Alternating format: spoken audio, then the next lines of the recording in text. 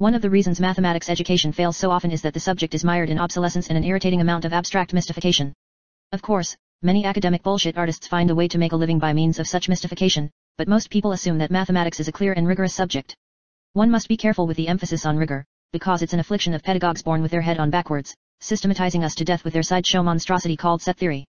I won't comment on the Egyptian parallels or sinusoidal snakes I see in the integral signs, but I will only say that modern practitioners fail to understand the historical roots of or motivations for their subject. The Pythagoreans are falsely credited with many mathematical discoveries, but their religious attitude toward numbers has been with us through the centuries. While most modern exegetes deride numerology, they still harbor fundamental irrationalisms at the core of their subject, especially concerning the mathematical continuum. Those such as Graham Priest have even went so far as to modify logic where it has diverged from mathematics, following the dictate of David Hilbert that, quote, "No one shall expel us from the paradise that Cantor has created for us." Priest makes the fundamental and left-brain mistake of thinking he can transcend the double-bind in Eastern religion by accepting contradiction rather than refining the assumptions and language. This expresses the primary narcissistic regression of the infant, where the boundaries of the self are still poorly defined and the map gets confused with the territory. This psychological regression is at the root of Platonism and its fundamental reification fallacy. The use of abstractions to reach outside time are the characteristic traits of Freud's death instinct, which does not seek death but an oceanic oneness with the world, the emotional equilibrium of the womb and the cessation of desire. Eastern religions describe it as a state of nothingness or emptiness. The fundamental morbidity of such an attitude is not that it desires death but is blissfully unaware of it. Marshall McLuhan correctly pointed out that Narcissus thought his reflection in the water was someone else, and this is exactly the problem with modern mathematicians. As James C. Scott said of high modernism, they unwittingly try to make the world in their own image. In this case, we find a Koyaanisqatsi world of circuited roads and skyscraper windows blinking like rows of computer lights. This movement is embodied in the water machine economy portrayed by the documentarian Adam Curtis in his television series Pandora's Box. The mathematical enterprise is part of what Christopher Lasch called the religion of progress, which is at root Faustian, as described by Oswald Spengler. Mathematical reductionism is ultimately a reckless and dangerous force. It is no coincidence that the mathematical obsession with unboundedness and infinity corresponds with the modern world's rejection of limits. However, the actual impact of mathematics and science has been greatly exaggerated. The scientific revolution never led to great advancements in living standards, which didn't rise substantially until the 1870s, and the history of invention includes few academics.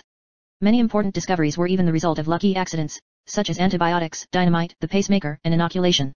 Mathematicians labored for decades trying to improve navigation to no avail, until the chronometer was invented by a poorly educated English carpenter, John Harrison. Most of the early understanding of chemistry was discovered through the pseudoscience of alchemy, and everything from steel, steam, looms, sewing machines to photography, spread spectrum, jet engines, microwaves, and household appliances were pioneered by amateurs and non-scientists. Historian Robert Allen has explained that the main driver of the Industrial Revolution in Britain was the pressure on capitalists from abnormally high wages. The classical mechanics of Newton were known since the 17th century, but it took the Wright brothers in the 20th century, who were not even college educated, to invent flight. Thomas Edison complained that he couldn't even understand Newton's Principia. Faraday was not even good with mathematics, and Grassmann, who we still have not caught up to, with coordinate-free geometric algebra, was a theologian. Modern GPS doesn't even need the theory of relativity, as it's a simple calibration error, and modern semiconductors only needed the discovery of proper doping materials. The first Turing-complete modern computer was created by Konrad Zuse, a German civil engineer, who is also properly credited with stored programming and the first thesis on high-level programming. Like Zuse, Claude Shannon was not even aware of Turing's secretive work and was scolded by Turing when they finally met. Eckert and Mauchly were not aware of Turing and have even debunked accounts of von Neumann's involvement with the ENIAC. Practical people built the computer and not mathematicians and physicists, but the revisionism invading the historical accounts has the relentlessness of Orwellian propaganda. The cyclonic bagless vacuum was invented by an interior designer before mathematicians and computer modelers even showed up to explain it. In fact, this very problem is computationally very difficult, and it's hard to achieve realistic conditions with computer simulations. Of course, the computers have given mathematics new life in areas like business optimization. Excel has built-in optimizers, and teaching people mini-zinc programming is actually quite easy. The solvers can be quite complicated, but they're done by a dedicated and small number of people. The current revolution in artificial intelligence is about the chain rule of calculus, backpropagation, and the chain rule of Bayesian probability, probabilistic graphical models. Mathematicians and academic researchers like Marvin Minsky were condescending to those such as Rosenblatt and Hinton because they thought these tools couldn't compute elementary functions. It turned out that they were completely and utterly wrong. Even modern error correction came from graph-based methods discovered by a French engineer, who invented turbo code. The mathematicians were too busy counting zeros of the Riemann zeta function to even discover autoencoders. To this day, academics and computer scientists have not leveraged finite field computations to achieve fast rational arithmetic to replace error-prone and inexact floating-point computation. Classic calculations like DFT can be done completely rationally and to arbitrary precision. Today, mathematics has largely been overtaken by computers, so researchers mostly investigate extremes no sane person finds even remotely interesting, that is unless their jobs rely on it or they still wet the bed. The same can be said for most physics, which wastes tens of billions of tax dollars hunting for trivia. Even though we live in a world of unbounded chaos and complexity, there are still many who labor under the delusion of Enlightenment optimism, high modernism, and technocratic government, and who still attempt to apply mathematical modeling to large-scale phenomena or society. I don't find it that surprising that index funds outperform active management, that DSGE models cannot predict a single quarter ahead, that weather models provide few reliable predictions, or that earthquake prediction has stalled, even with massive Japanese investment. It turns out that mathematics is just a mapping and modeling language that only deals with lower-order effects and surface relationships. The three little coupled differential equations of Edward Lorenz had awoken the mathematical world to what it should have understood all along: the world is a bafflingly complex place and toy models only model toy realities. The idea that math underlies reality was completely destroyed with the invention of group theory and dynamical systems, where we found that fifth-degree polynomials and n-body problems could not even be given general solutions. Of course, modern fundamental physics is completely computable, including fluid flow and lattice gauge theory. People who make issues over unification don't understand that we can compute all observables and the math works perfectly fine. What we really have are possibly irresolvable empirical gaps concerning issues like black holes or dark matter, along with intractable computation, which renders most low-level understanding useless. Almost all of modern mathematics is automatable and much of the modeling is redundant to most areas of engineering. Maybe you want a little topological optimization on some propeller blades, but custom work is fairly rare. Excessive engineering is usually motivated by the creation of planned obsolescence and slowness model changes. Most usable mathematics consists of repeatable one-timers, where people simply use MATLAB, Maple, Mathematica, R, Minizinc, Minitab, SolidWorks, Maya, C++, Julia, ANSYS, etc. for most tasks. Cryptography is elementary and just requires a few simple libraries.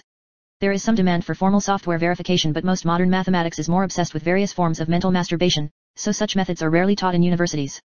Supercomputers are largely a waste of money used for doing glorified dot products for made-up government problems. In business, an office secretary can run some hierarchical clustering or regressions on sales or patient data with a few clicks of the mouse. It's barely minimum wage labor, but a fad created by government coddling and education cartels. Not only have mathematicians and scientists made little or no advancement on things like weather and economic prediction, but have massively failed the world of research with an amazing lack of reproducibility. To be fair, this is largely an issue with poor educations, but bad mathematics has tainted huge amounts of prominent and influential research. No matter how much they fail, we hear endless praise for the level of genius emanating from the field. Nothing succeeds like the appearance of success. Many pure mathematicians, like G.H. Hardy, take pride in their ideas precisely because they are useless. Then I would ask how an aristocratic pastime got funded by the government and university system. I agree that issues of empiricism really have nothing to do with mathematics, and my point here is not to argue with Platonism. At the most basic level, mathematics is supposed to be at least self-consistent. Mathematics is not philosophy and it's not physics. Confused questions about a mathematical continuum, such as we see with the Continuum Hypothesis, are not really problems but squabbles over definitions.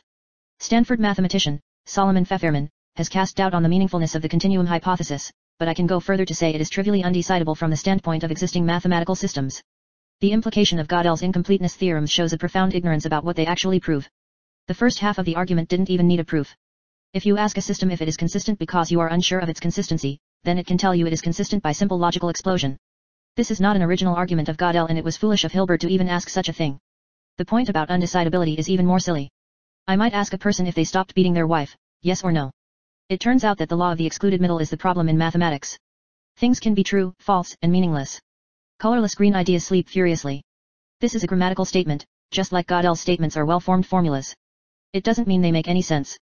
To reveal the absurdity about incompleteness, consider the fact that an infinitely axiomatized schema gets rid of it.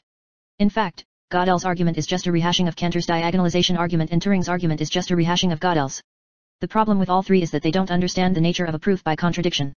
When you derive a contradiction, it doesn't tell you explicitly which assumptions led to it. The most obvious problems are the completed infinities and impredicative definitions. These are self-contradictory assumptions, and what are misleadingly called paradoxes, result from these elementary contradictions. You don't have to derive anything to find a contradiction because they are built right into the initial foundations. There is no completed infinite list of real numbers, no completed infinite set of programs, and no completed totality of all properties. Similarly, there is no well-defined functional mapping for Cantor's power set argument. It's not surprising that such assumptions lead to, quote-unquote, surprising results.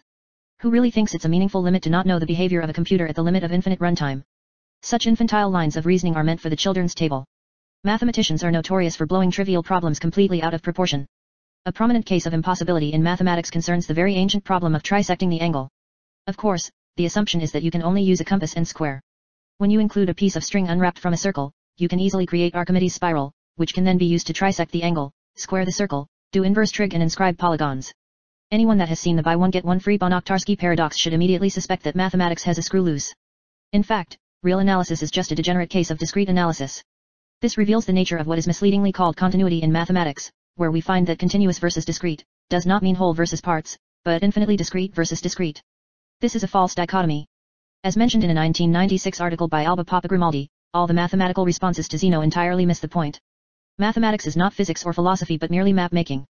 Mathematics cannot answer deep questions about the universe because it is only a modeling language going in human-invented circles of reasoning. Stephen Smale's solution to sphere eversion assumed that surfaces can pass through one another. It was a purely abstract problem. The invention of non-Euclidean geometry was supposedly a major invention for physics, but it turns out that Poincaré's point about conventionalism still holds. A flat space gauge theory in physics can easily be created with geometric algebra and has been constructed by David Hestenes and others. It turns out that mathematics offers multiple perspectives that are completely equivalent and the math tells you nothing about physical reality. What can be said with certainty is that mathematicians have been spending too much time in front of the mirror. Maybe one day they will finally discover that 3.14 spells pi backwards.